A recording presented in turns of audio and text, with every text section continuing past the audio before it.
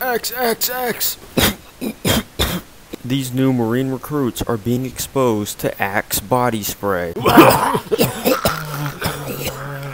This is done to help recruits learn how to survive an Axe bomb. Now, the Axe chamber is actually pretty important because it helps recruits learn that the gas mask can prevent them from smelling the stench of Axe body spray. Now, here at this local public high school in the United States, these Marines will have to survive the men's locker room. Boom. Boom, boom, boom.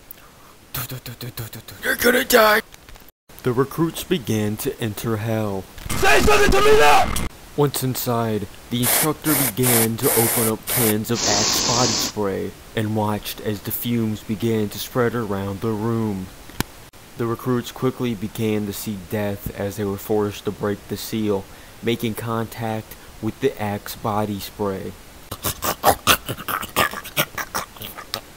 I'm not gonna lie, once that seal breaks, it actually gets pretty tough to breathe as you start inhaling that Axe body spray.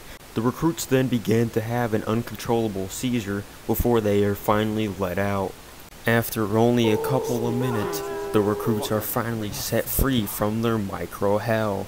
So yeah, only about half of the recruits will actually live through the Axe chamber, and the remaining few will be left with permanent brain damage. Boom, boom, boom, boom, boom, boom, boom, boom, boom, boom, boom, boom, boom, boom, boom, boom, boom, boom, boom, boom.